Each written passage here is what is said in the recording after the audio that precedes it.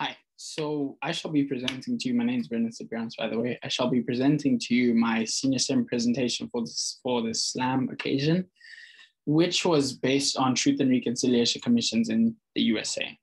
Now, the reason why I chose this was because of an incident that actually occurred over the summer. So sometime, I think it was July, I was knocking with my roommate at the time. He was a white guy from Virginia, and we're knocking in the same neighborhood. We split up in half. Cops came for him at about 11 o'clock in the morning, and the guy was super sweet. He actually said, nah, don't worry about it. You can actually keep knocking in the same neighborhood, just like don't knock in this particular section of the neighborhood.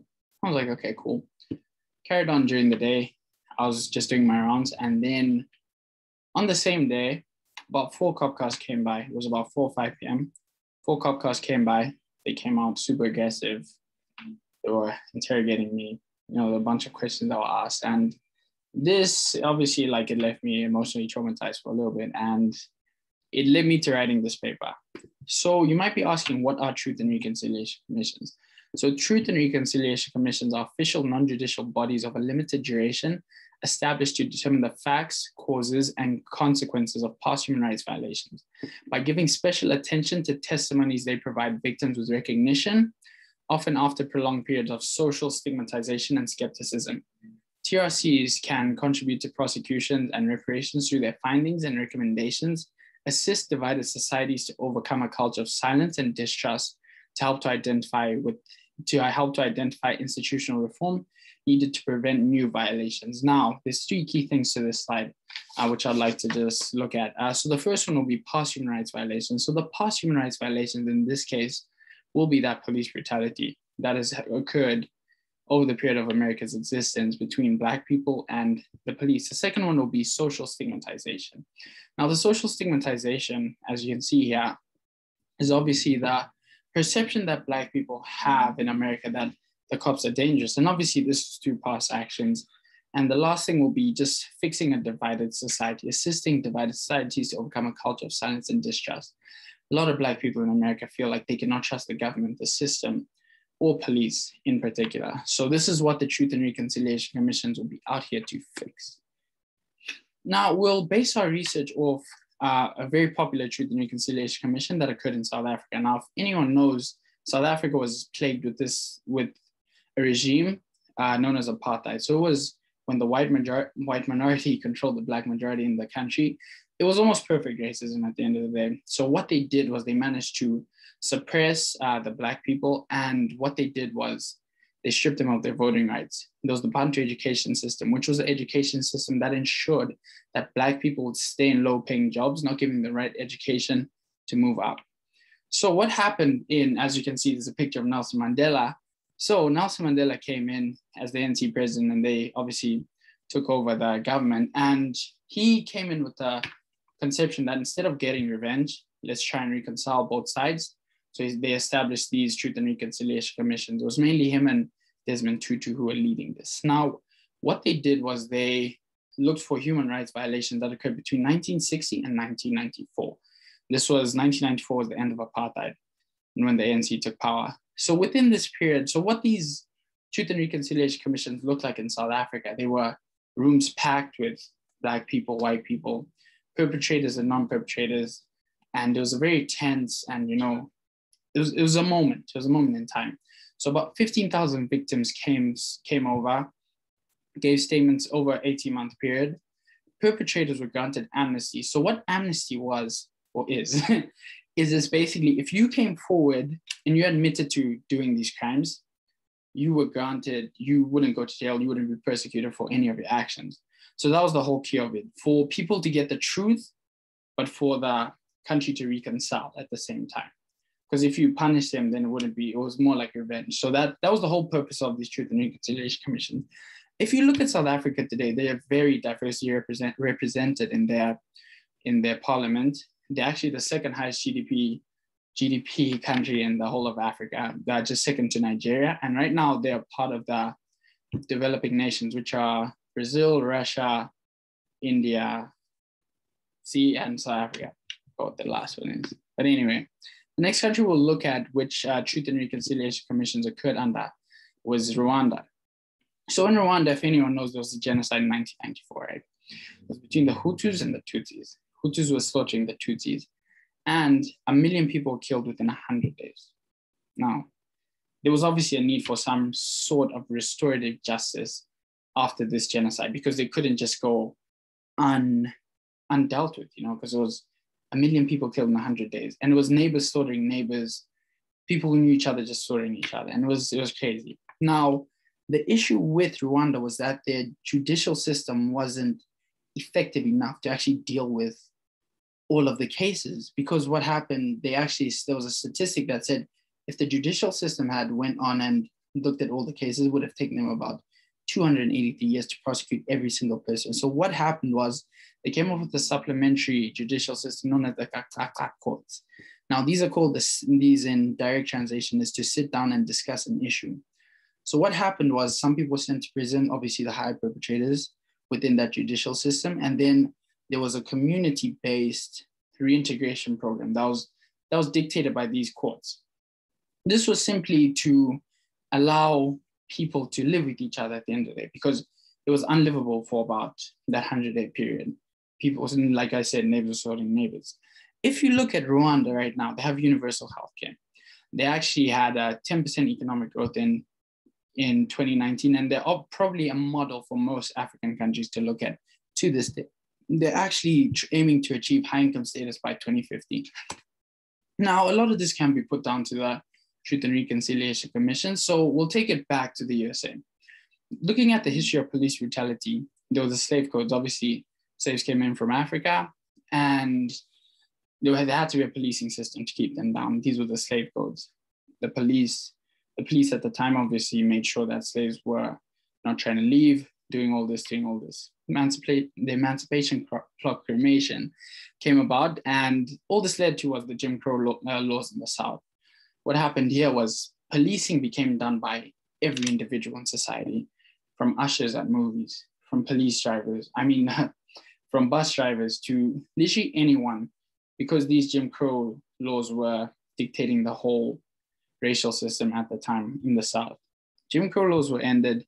Then what happened was the new Jim Crow was in place, and this was under the war on drugs. Now, the war on drugs was brought about by Nixon and Reagan at the time, and it just led to mass incarceration of Black people, of African Americans. The jail population actually grew from 350,000 to 2.3 million in a 21-year period. This was because policing was just increased, more was invested into it, and it was made sure to target these African American people. This obviously caused a lot of distrust, and no matter what seems to happen, if you look at the current judicial system in the USA, it's inefficient in dealing with collective trauma issues. So what I mean by collective trauma is, if you look at George Floyd, Breonna Taylor, all these incidents that have occurred, even if there's a settlement, people will still be traumatized by looking at that video of George Floyd. You look at it, he gets his neck stood on, you literally see the man dying. And no judicial system is in place to actually deal with that collective trauma that African Americans are feeling right now. So typically what the judicial system in the USA is trying to do, they're trying to strike a deal. If you look at Breonna Taylor, they got a 12 million settlement. George Floyd's prosecution is currently underway, and it's probably going to lead to the same thing. There's not going to be an effective way to deal with this collective trauma. So what I believe should happen is they should be community-based Truth and Reconciliation Commissions. This is because only communities can fix communities, okay? So I have 3 recommendations for these commissions. There should be the Civil Rights Violation Committee, which will be from 1994 to up to 2020. The reason why this period is because in 1994, that was the introduction of the crime bill, which actually expanded the whole policing system and targeted African Americans significantly. The second one will be Reparations and Rehabilitation, the R&R Commission. Now, what this will be mainly about is just getting those people counseling, taking on their mental health, because it's very common within the African American community to just neglect mental health. Like, I'm sure people right now are still dealing with the issues of George Floyd, Breonna Taylor, and stuff like that. The third will be the Amnesty Commission, whereby people come forward, these police come forward, They say their piece, they say what they did, they admit to it, so they don't get prosecuted. Now, for these to actually work, these Truth and Reconciliation Commissions, they need to be run by local governments for legitimacy purposes. If a bunch of random people do it, it's not going to work. So it has to be a government-run thing, but it has to be run by local governments, not by the federal government. Because if it's run by the federal government, it will be politicized. And we'll get to a way of detaching politics from this, because as we've seen with COVID and like incidents that happen over this 2010 period, everything in America gets politicized regardless of what it is. So interest groups will need to be an important driver of implementing these Truth and Reconciliation Commissions. Interest groups such as businesses, schools, churches, civil and human rights groups such as the Black, BLM and NAACP. Now, the way to detach the entire political side of it is through pitching this as a profit incentive kind of driven thing. Because if you look at it, places such as Minnesota have actually faced decreases in their businesses, such as tourism, because who's going to want to come to a place? Who's going to want to study at a place where they can literally kneel on your neck and you can die? You know what I'm saying? They even started a campaign known as See You Soon, which was to try and get people back into Minnesota because they realized they were losing a lot of money from this. So if you pitch it in a way that businesses see it as there's a profit incentive to it, you can detach that political side of it. And then you can undergo these Truth and Reconciliation Commissions with the help of that local government and the communities. It should be community-based, like I just said. And at the end of the day, communities are very diverse. Communities at the end of the day know what's best for them. And a very, very common thing that seems to be happening in America is these quick fix things. So if communities know what's best for them, they're not going to be after these quick fix things. So what I mean by these quick fixes is, if you see after there's been something like the George Floyd incidents, they might have banned chokeholds, or I can't remember what exactly it was, banning chokeholds. This was a quick fix thing done by the federal government or the local government, state governments to say that, okay, this won't happen again. This particular thing won't happen again. But it seems to happen all the time after that. So these quick fix things are not actually the solution. They need to be wholesale changes that will come about. And I think just as a basis, something that could be used as a base, just bounce off. I just give 3 suggestions of wholesale changes. Now, the first one will be the drug stigmatization. If you look at the opioid pandemic and the crack pandemic happened in the 80s. Opioid pandemic we're actually dealing with it right now. Crack was black, opioid was white. In the crack pandemic, people were put in jail. It was stigmatized that these people were felons, these people were evil, these people were doing the wrong thing. But with the opioid pandemic, it seems to be more driven with mental health issues, So just changing the stigmatization and not looking at African-American drug abuse as a crime, but as a mental health issue, can be one way of starting to transition into reintegrating society. Incentivizing the hiring of felons. If you look at it in the USA currently, if you're a felon, you're almost detached from society, you're ostracized because you cannot get a job. You might even lose your voting rights in some states.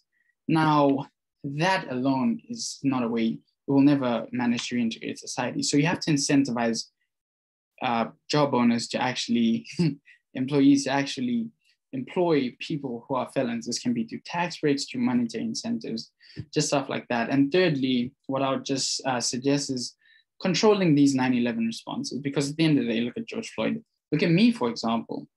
There was no business having 4 cop cars there. There was no need to have 4 cop cars there. I was just a bad guy selling pest control. Why did 4 cop cars have to come? So controlling these 9/11 responses, maybe even when it's non-violent crimes, getting someone who's more into counseling and, a social worker instead of like a police who's trained to protect would probably be a good way to kind of get around this. Now, a big thing in America, we have to understand that there has not been a conversation about race. If you look at it now, there's people who deny that racism still exists in America when it does. 2020 showed us that it was very, very clear. There is racism in this country. And this truth and reconciliation could be the beginning of a conversation. So what this conversation is trying to lead to is actually a stepping stone for more truth and reconciliation commissions as attempts to fix other social aspects on just such as housing, education, jobs, and many other sectors that have been affected by racist history, racist policies, and things according to that. Now, I'd just like to leave and close with a quote from the author of The New Jim Crow, Michelle Alexander. She says, "This new consensus must begin with dialogue, a conversation that fosters a critical consciousness, a key prerequisite to effective social action." And because of this, I strongly believe that truth and reconciliation commissions are the way to fix the racial divide in America. Thank you very much.